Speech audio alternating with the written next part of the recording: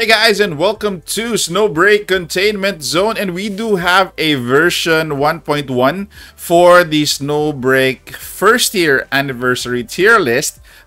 Not much of a change in the tier list, but I'd like you guys to reflect on some of the things that I'd like to discuss here. Gonna go over the tier list quickly. Not much again of a change, except for those who are kind of affected by the arrival of Fenny SS. So again, beginning with the tier 3, it's still gonna be Haru, Nita, and Enya. No change there. Before I proceed, guys, you can actually view this tier list after after I have finished this video.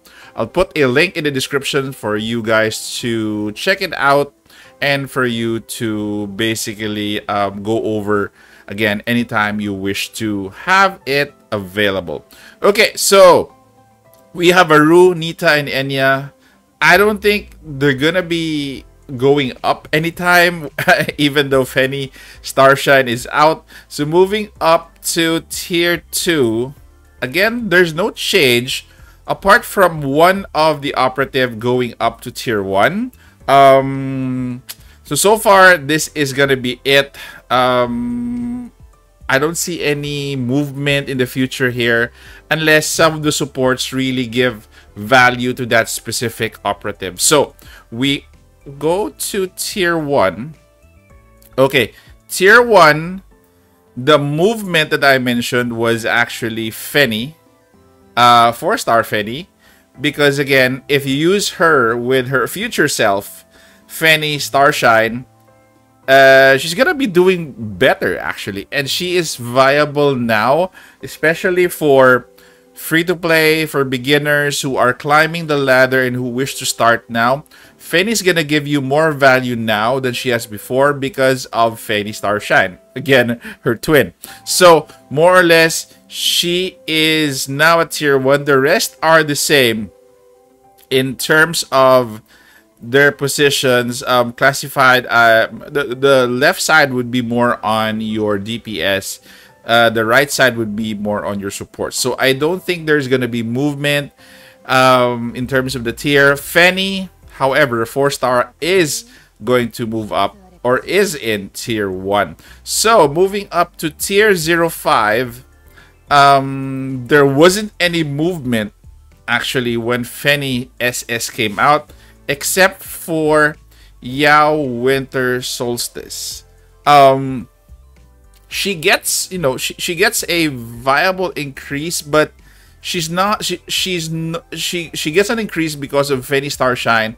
But in terms of DPS, I don't think she matches the current, the current top or tier 0 of the bunch.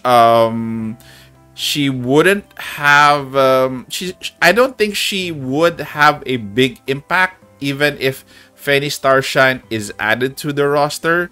So for me, the more bullets you have actually with Fenny Starshine, the more benefit you'll be getting.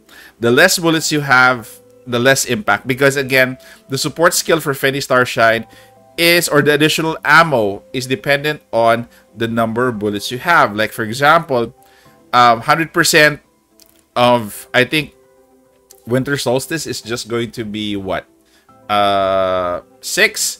So 6 plus 6 is going to be 12. Unlike let's, for example, just gonna set this as an example, Life Infinite Sight has 100. So if you do 100%, that's 200 bullets. So again, because she's a sniper, she would benefit from Fenny SS, but in terms of ammo addition, I don't think it's gonna be much. So she drops from tier 0 to tier 0.5. So we'll be talking about a lot of things on this tier list, especially on what we expect moving forward, what will happen, 1 year from now, from the anniversary, or at least 1.5.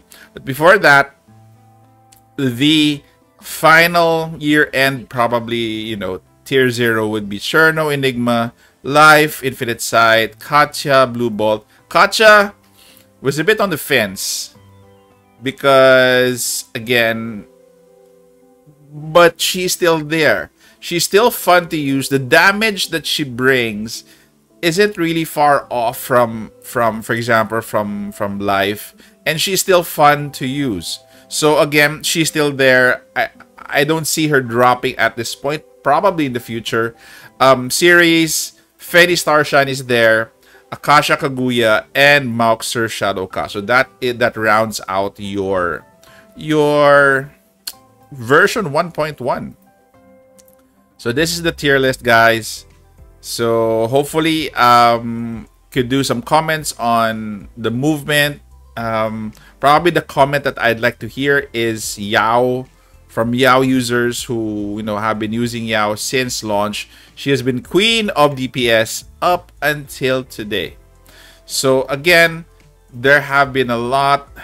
It's the domination has been totally, I want to say totally opposite. Okay, so before, one point that I'd like to discuss before, when we started day one, submachine gun operatives were at the least of at the least of the tier list. They were classified as a poor weapon because of ricochet.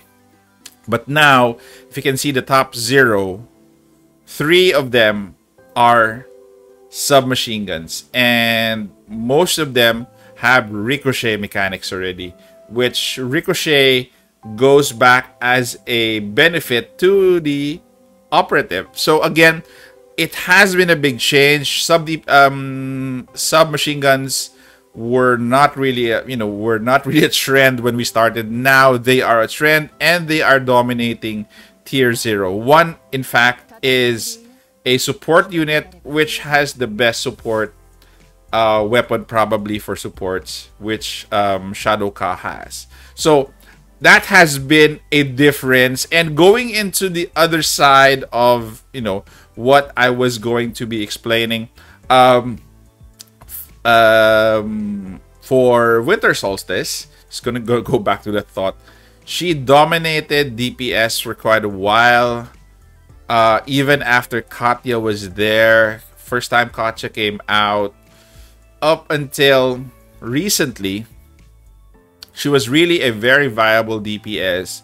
But now most of the teams are going on speed runs already, and again, Feni Starshine's probably support level for her is not as big as those who have larger submachine guns. So again, for Yao, it's gonna be a drop. Hopefully she doesn't drop more, because again, beginners will want to use her. And also, my other question is, are we expecting another DPS unit for sniper? It's gonna be, it has been a long time since we had a viable sniper in as DPS. So for now, we do have Yao, and Yao as a healer. Then Tess, the magician. Tess technically is not really she's not really a damage dealer, and her sniper isn't built for damage. So again, there will be another sniper operative for DPS in the future. I'm sure of it, because the top doesn't have any sniper user or operative anymore. Each gun is basically represented. You have your submachine gun, you have your pistol, you have your rifle, you have your shotgun, and the rest went down. So basically, which comes to my point, power creep really has a lot of influence in any game, in this game. As you can see, the launch characters that we were rooting for, Feni's here. We have here Yao. Who else? We have here Life, Wild Hunt. Most of them have gone down. Especially Feni Coronet and Yao. They have been top. Both were queens really of DPS. They can actually still hold their own, but nothing beats the top 0 at this point, and in my opinion. So again, power creep is very real. That's the third point in this discussion. And Want to go back to our lovely 4 stars here. It's a shame that they haven't rolled out any 4 stars.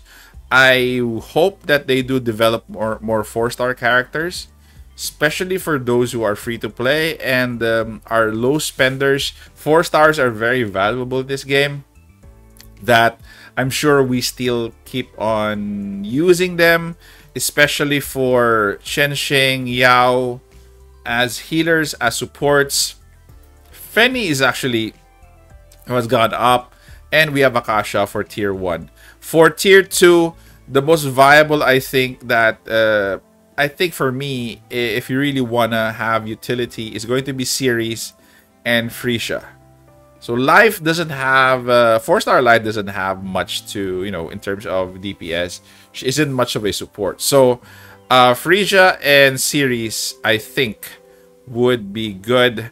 Also here, Marian and Cherno. So again, 4-star has value. I will go into more in-depth 4-star guide for beginners, for those who want to build their 4-stars and have just started the game.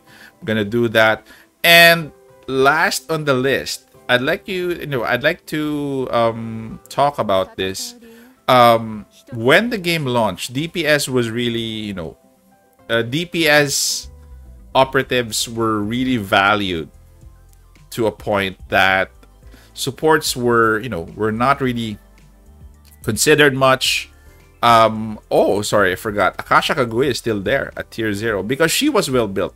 Again, my point is Akasha Kaguya, I don't think will be dropping anytime soon, and supports are worth the investment. If you've invested in her previously, you really won't regret investing in other supports like Fenny Starshine, like Mauxir Shadowka. So my point is, invest more in supports because, again, DPS operatives have a very volatile tenure in the tier list because of power creep. Again, I won't say it would happen after year 2 or after 1.5, but definitely it's a possibility that some of these operatives will not be here anymore, and these 3 will still be here. So mark my word, supports are going to be of most value heading into year 2.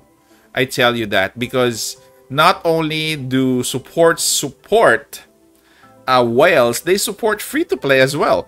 If you can remember, Fenny Starshine is free and Enya Exuvia is free. So they are 2 of the best supports in the game, and they are free. So can't wait for the next free operative. Probably in 1.5, they'll be giving out another one.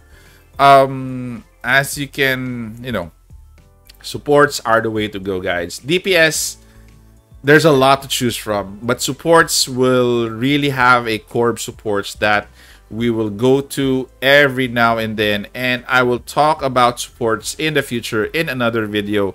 So that would be it. Again, guys, if you want to see a copy of this 1.1 anniversary tier list, an updated copy, please do check out the description of this video because I'll be placing it there. So thank you very much, guys. Your comments are, as usual, appreciated. And take care, stay safe. This is the Warden, and I'm out of here.